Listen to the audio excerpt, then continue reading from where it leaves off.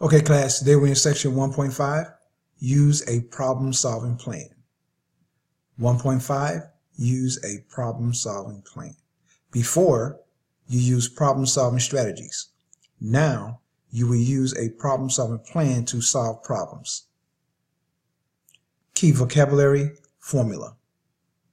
Key concept, a problem-solving plan. Step 1, read and understand. Read the problem carefully.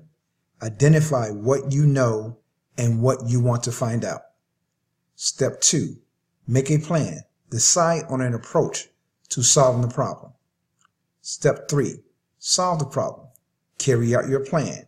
Try a new approach if the first one isn't successful. Try a new approach if the first one isn't successful. Step 4, look back. Once you obtain an answer, check that it is reasonable. Example 1. Read a problem and make a plan. Running. You run in a city. Short blocks are north to south and are 0.1 miles long. Long blocks are east to west and are 0.15 miles long. You will run 2 long blocks east, a number of short blocks south, 2 long blocks west, and back to your start. You want to run 2 miles at a rate of 7 miles per hour. How many short blocks must you run?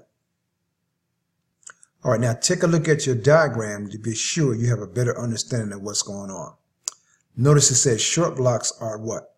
Are north to south and are 0.1 mile long. So north to south, that would be here, and they're 0.1 mile long. And then it said long blocks are east to west and are 0.15 miles long. All right, so east to west and are 0.115 miles long. Here, they're just 0.1 miles long.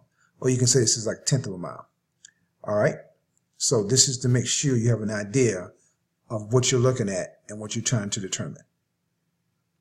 Solution. Step 1, read and understand. What do you know? You know the length of each size block, the number of long blocks you will run, and the total distance you want to run.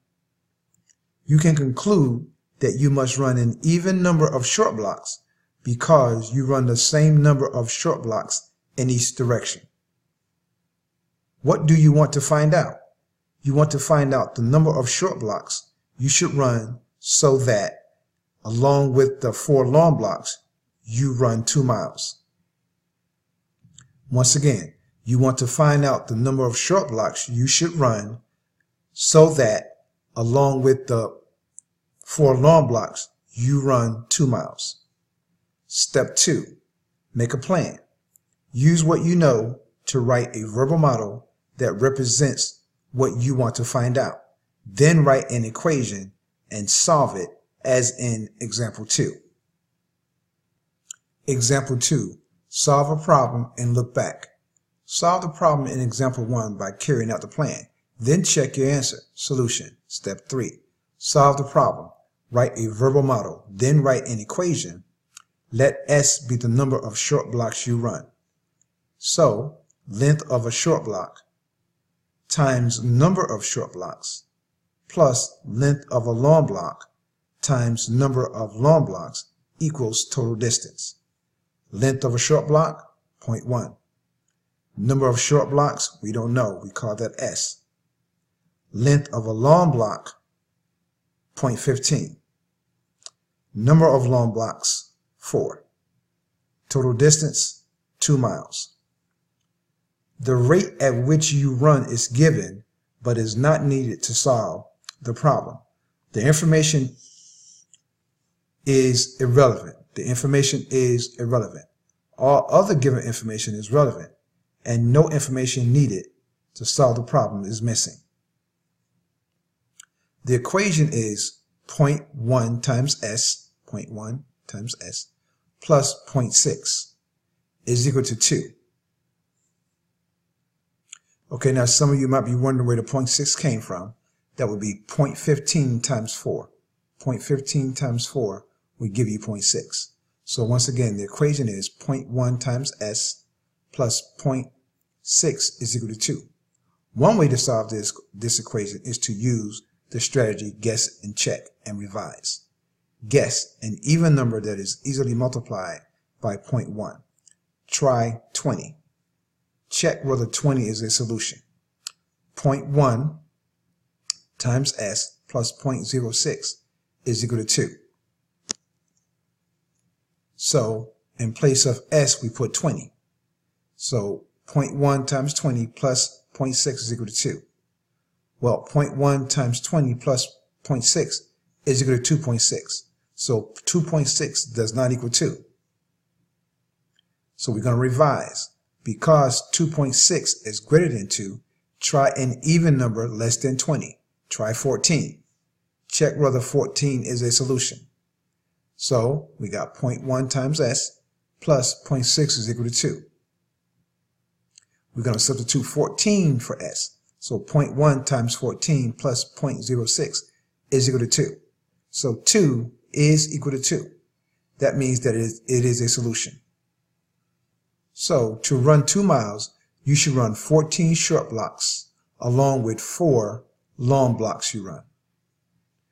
To run 2 miles, you should run 14 short blocks along with the 4 long blocks that you run. Step 4, look back. Check your answer by making a table.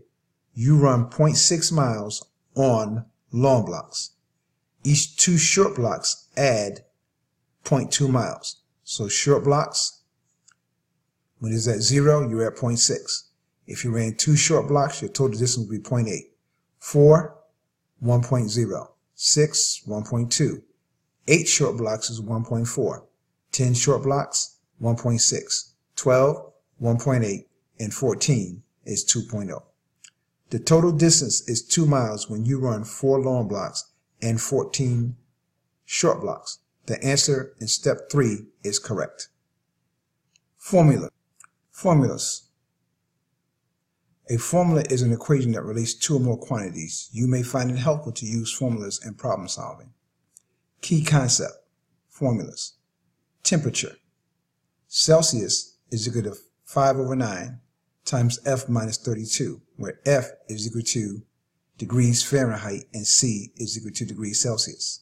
Simple interest. I is equal to P times R times T, where I is equal to interest, P is equal to principal, R is the interest rate as a decimal, and time is T, and T is time. Distance traveled. Distance, or D, is equal to R times T, where D is the distance traveled, R is the rate, or constant or average speed, and T is equal to time. Profit. P is equal to I minus E, where P is profit, I is equal to income, and E is equal to expenses. Review formulas. For additional formulas, see page SR 16 through SR 20 and the table of formulas on page T2 through T3. Example 3, standardized test practice. You are making a leather book cover. You need a regular piece of leather as shown. Find the cost of the piece if leather costs 25 cents per square inch. Okay, will the answer be A, $14.50, B, $49.50, C, $58, or D, $198? Okay, look at your diagram to be sure you know what's going on. Here you have the length being 18 and the width being 11. Solution. Use the formula for the area of a rectangle. Area is equal to length times width, with L equal to 18 inches and W is equal to 11 inches. Once again, A is equal to length times width. Write the area formula.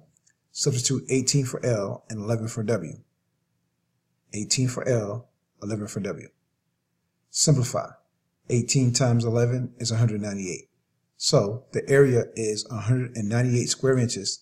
So the total cost is 0.25 or 25 cents times 198, which is equal to $49.50. So the correct answer is B.